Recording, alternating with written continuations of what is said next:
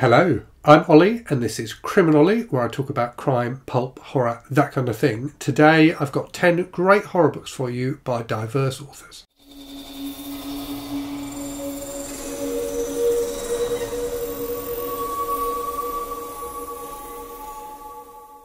So as I said in a video I put up the other day, it's really important to me to talk about authors from a diverse range of backgrounds on the channel. And it's also really important for me as a reader to read books by authors from diverse backgrounds, because reading for me is about experiencing different things, experiencing different people's lives and things like that. And I think, you know, if I were only to read books by middle-aged white men like me, I probably, you know, wouldn't get that breadth of experience, would I? So I think it's something that's definitely worthwhile doing as a reader, and definitely, you know, worthwhile checking in with yourself every so often and thinking, you know, could I be more diverse in my reading? Doesn't mean you have to be, and I'm certainly not saying that people, you know, should have a quota for the number of books they read by people who aren't, you know, middle-aged straight white guys. But I do think it's worth thinking about every so often. So I've got here today for horror fans 10 books that I've read by a diverse group of authors, and I think all of these books are fantastic. I had trouble getting it down to 10, but I wanted to make it 10. I think I'm going to do some honourable mentions at the end, where I talk about you know, some other authors that either I've read and enjoyed or who are on my radar and I really want to read. Okay, let's get into the list then. So book 1 is Queen of the Cicadas by V. Castro. So V. Castro is a relatively new name in the horror scene, but one who's really growing in reputation and popularity. I think she's fantastic. Her books always have a real kind of solid plots at the heart of them, but really interesting and rich characters as well. This one is no exception. So about a Latinx woman who travels back to her native Texas to attend a wedding that's being held in a farmhouse where decades before some like terrible stuff happened, and it's all wrapped up with this kind of folklore about this figure called the Queen of the Cicadas.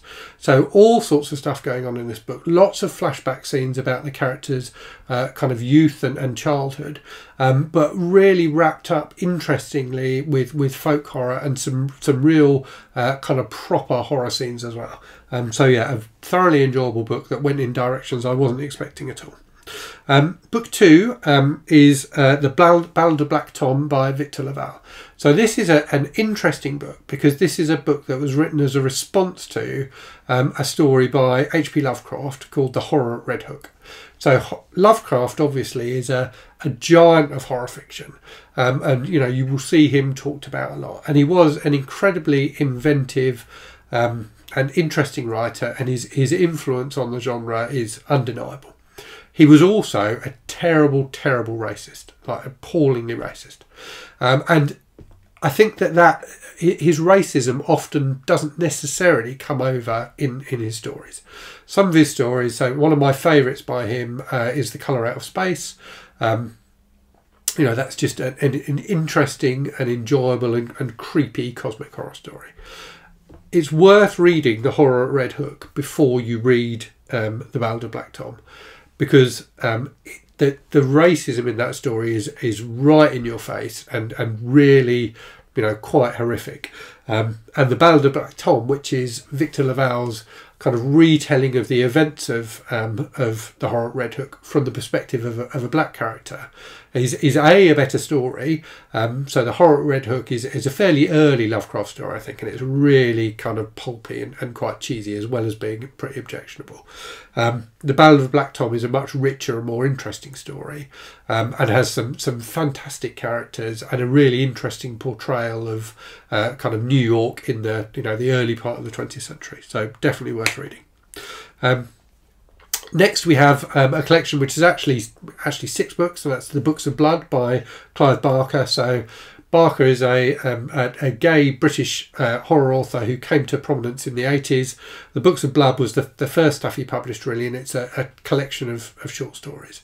And they are fantastic, really inventive, really very graphic at times. So you know, he's someone who completely embraces the kind of subgenre of body horror, and there's some very horrible stuff in these books, but they are fantastically well written often, and just thoroughly enjoyable. Still remains, I think, one of the most important collections of short horror fiction of the second half of the 20th century.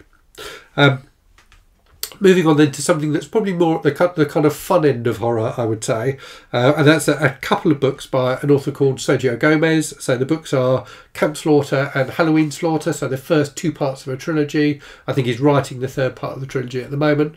So these are kind of throwbacks to the slasher movies of the 80s, about this horrifically gruesome character called Various Carras, who wears the faces of his victims and goes around, you know, kind of slaughtering various people, but is also kind of by day a mild-mannered kind of janitor type guy. I don't think he's actually a janitor. I don't know where janitor came from, but a mild-mannered guy.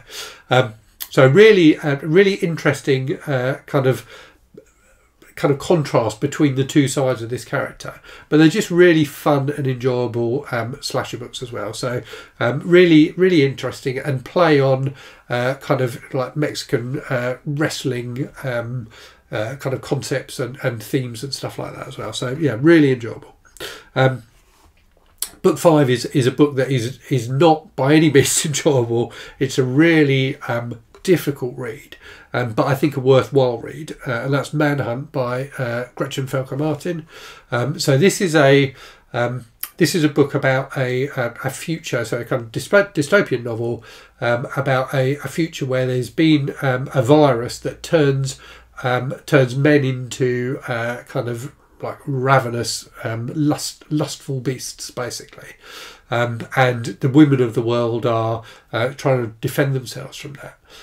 Where this book is really interesting, because we've seen stories told like that before, where this book is really interesting is that it weaves the experience of trans people into that kind of gender apocalypse narrative, and does it fantastically well.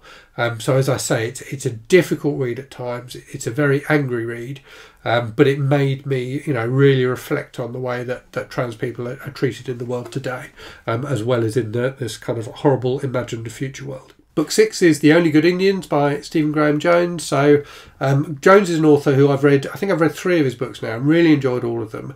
I think The Only Good Indians is his strongest one, and his kind of themes of like writing about the lives of Indigenous Americans, you know, really comes out in this book more than in some of his others.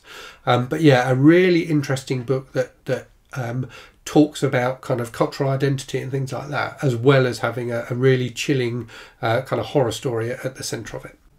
Book 7 is Mexican Gothic by Silvia Moreno-Garcia, which is, as the title suggests, a Gothic novel set in Mexico. So uses tried and tested Gothic tropes to really good effect, but also weaves that in with a lot of stuff about kind of Mexican culture and society, and also about the treatment of different racial groups in Mexico. So a really enjoyable book, but there's a lot going on beneath the surface as well. Book 8 is Ring Shout by Djeli-Clark, which is a kind of really pulpy and enjoyable kind of sci-fi horror adventure, but where the monsters are the Ku Klux Klan, who are literally creatures from another dimension. So it has a diverse group of people going up against these creatures. Just fantastically enjoyable, really exciting.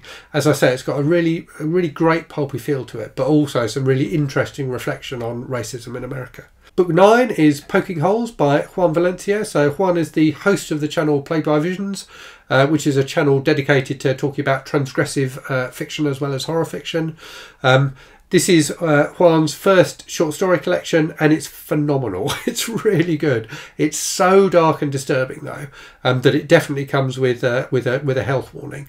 There is a lot of very deep and nasty stuff talked about in this book, but it's well worth reading, and it blends you know, kind of traditional horror tropes and things like that with more experimental styles of writing to really great effect. I thought it was a fantastic collection. The final book then is You've Lost a Lot of Blood by LaRocca. So LaRocca is best known probably for his novella Things Have Gotten Worse Since We Last Spoke, which was a really big hit. I preferred this other book by him, You've Lost a Lot of Blood, which weaves together kind of commentary on like virtual reality and stuff like that. It's got some really kind of deep, nasty body horror stuff in it as well, which is quite Cronenbergian in its intensity. But yeah, just a really enjoyable, interesting read that also talks a lot about kind of queer culture and things like that. So that's the main 10 done. Let's get into some honourable mentions. So first, a few authors who I've read who didn't quite make the list. So Alma Katsu, who's a biracial Japanese-American author, who's written some fantastic books. I've read her book The Hunger, which is about the Donner Party. More recently, she's published a book, The Fervour, which is about kind of Japanese internment during the Second World War. She's also got a book out about the Titanic. So I think she's just a really talented horror author. I'm really looking forward to reading more by her. Completely different, but also worth a mention, I think, is Ruth James White. So Ruth James White is an extreme horror author. I've only read one book by him, The Resurrectionist, which was unimaginably horrible. It was really horrific. And I did enjoy is maybe the wrong word. I thought the really horrific parts were well done. The rest of the book maybe not quite so well done, but definitely worth checking out if you like extreme horror. And then a few authors who I haven't quite got around to yet, but really want to. So Hayley Piper, who's a trans author who everyone is raving about. So I've read one of her stories, which was included in a short story collection I helped edit a few years ago, which I really enjoyed. But her novels are certainly getting a great deal of good press on BookTube. So I definitely need to try her work. Another Indigenous American author, Al Goingback, is an author I really want to check out. There's a few books that have been recommended by him. And then one that I have somewhere in this pile of books here is The Devil Take You Home by Habido Iglesias, which is supposed to be fantastic. His other books are supposed to be excellent as well. Coyote Songs, I think, is the other one by him that gets a lot of good press. So yeah, another author I'm really looking forward to reading soon. So I hope you found that interesting. Do let me know in the comments your recommendations for horror books by diverse authors. And as always, thanks very much for watching. Hope you're safe and well out there. Hope you're reading good stuff, and I'll speak to you again very soon. Cheerio.